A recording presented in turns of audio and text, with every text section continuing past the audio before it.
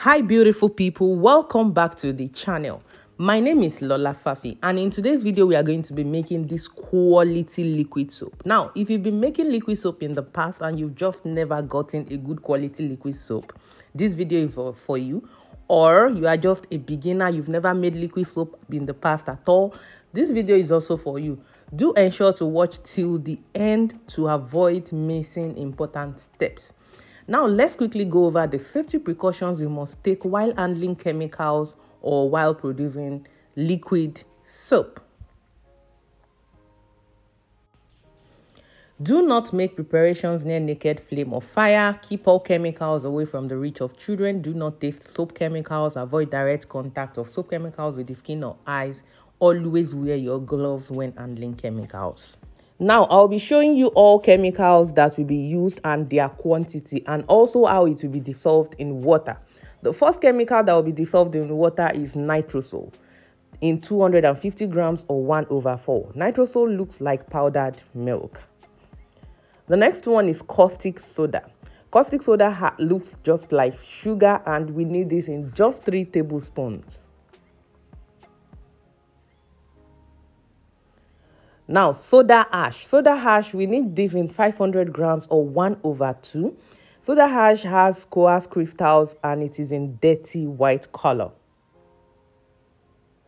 The next one is Texapon. We need this in 250 mils or 1/4. Texapon looks like prepared starch. Another one is sodium tripolyphosphate, also known as STPP. This looks like table salt, and we need this in 250 grams or 1/4. Another one is sulfonic acid. We need this in 1000 mils or 1 liter. This looks like, it has this dark thick look. It looks like honey. Yes, just like honey. The next one is foaming booster in 250 grams or 1/4. Another one is color. Color, you can use whatever color you want. You need this in just a spoon or so. The last one is fragrance or perfume. I'm going to use Ambipur for the purpose of this production. You want to ensure you get a clean bowl just like this one, and get a bowl that has measurement guide. Yeah, measurement guide, just like what I'm showing you in the video. So then in this bowl, I'm going to pour exactly 25 liters of water. Please pay attention to the quantity of water I'm going to use for this production. So ensure to always wear your gloves. You don't want chemicals to burn your hand. You don't just want it. So put on your gloves to be safe and, secure. It's better safe than sorry. In these 25 liters of water, I'm going to pour in my nitrosol. Please ensure to get someone that would stir for you while you add chemicals to your water or while you produce liquid soap. You don't want to buy chemicals and, waste it while you stir and add chemicals yourself. So just ensure you get someone to stir for you. I hope this makes sense. Now, I got a separate bucket. I added 2 liters of water, just as you can see in the video. And in these 2 liters of water, I'm adding 3 spoons of caustic soda in a separate bucket. You can use bowl, you can just use something. So exactly 3 spoons of caustic soda, and I'm going to stir this thoroughly until the caustic soda dissolves in water, in these 2 liters of water. Then I'm going to add it, when it dissolves, I'm going to add it gradually into the nitrosol in the big bowl.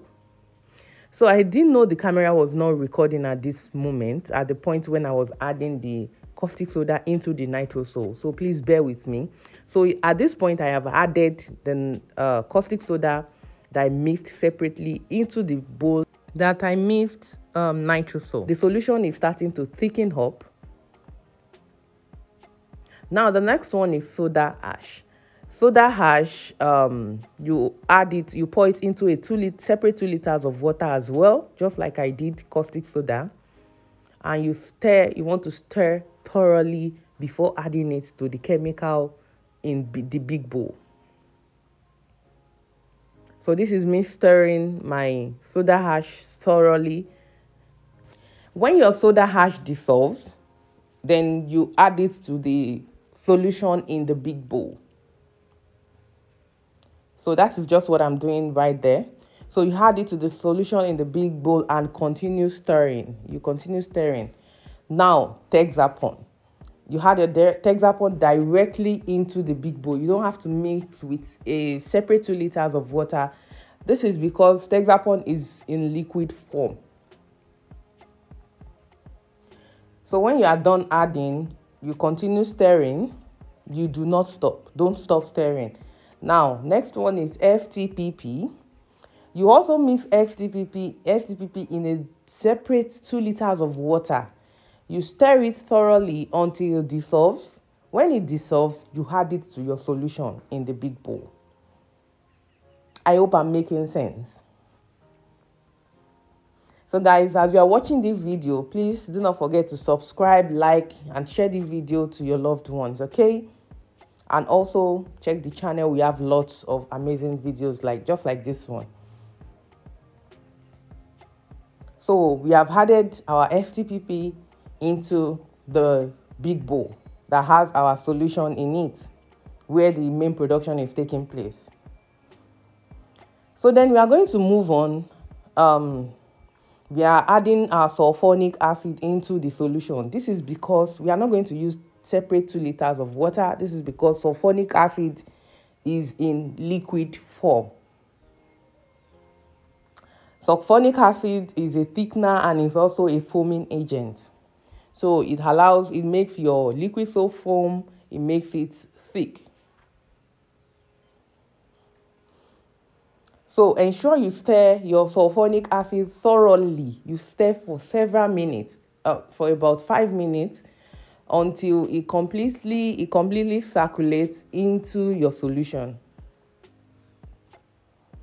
The next one is foaming booster. We are going to add foaming booster directly into our solution. Please note that the color of this foaming booster does not affect the color of your liquid soap in any way. Whatever color of foaming booster you get is totally fine. I have seen I think I've seen cream color, I've seen transparent color in the past, and I've seen this orange color. So whatever color you get, it's totally fine. It's not going to affect the color of your liquid soap. Now, onto the main cocoa that beautifies our liquid soap, which is color.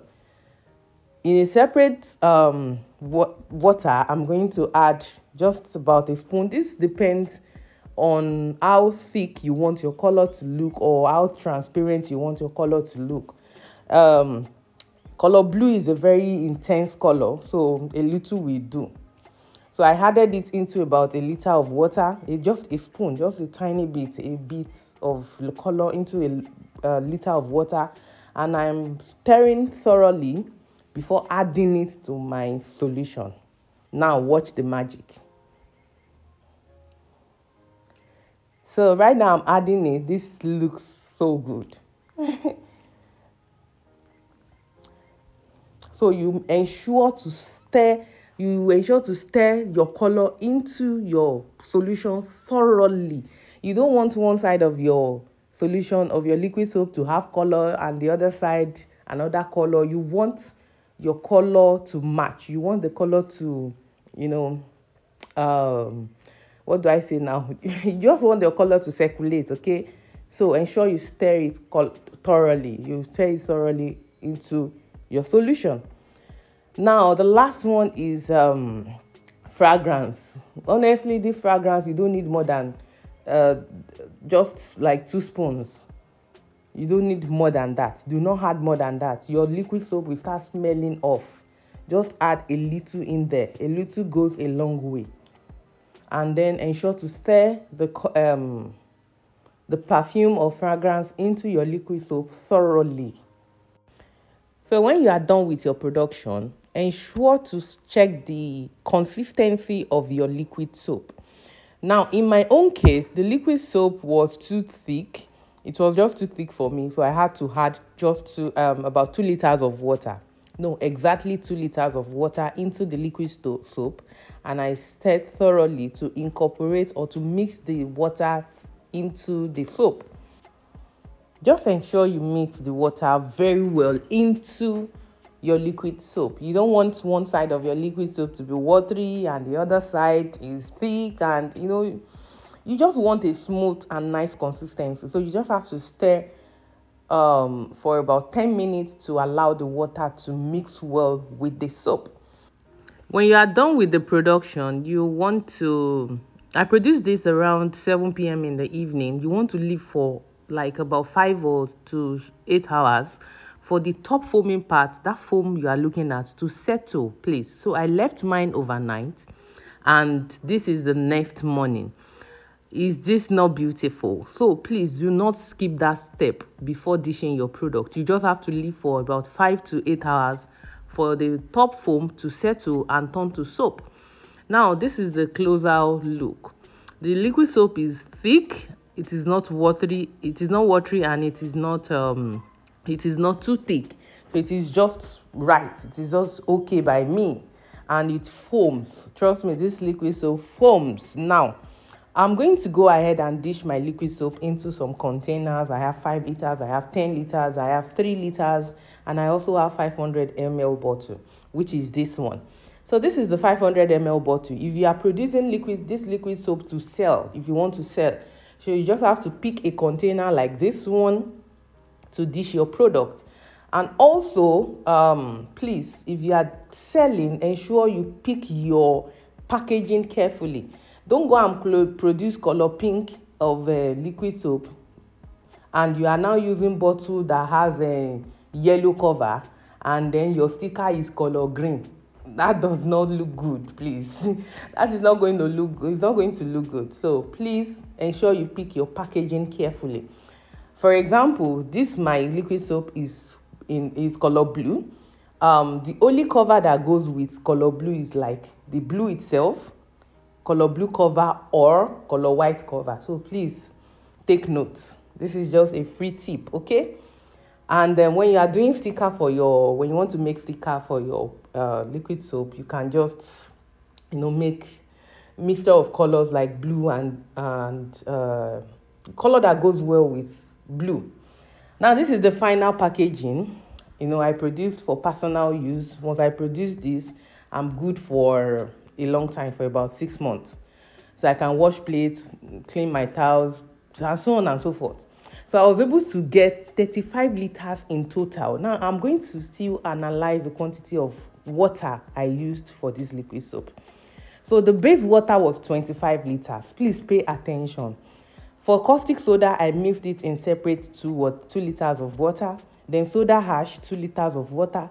STPP, 2 liters of water. Then color in 1 liter of water.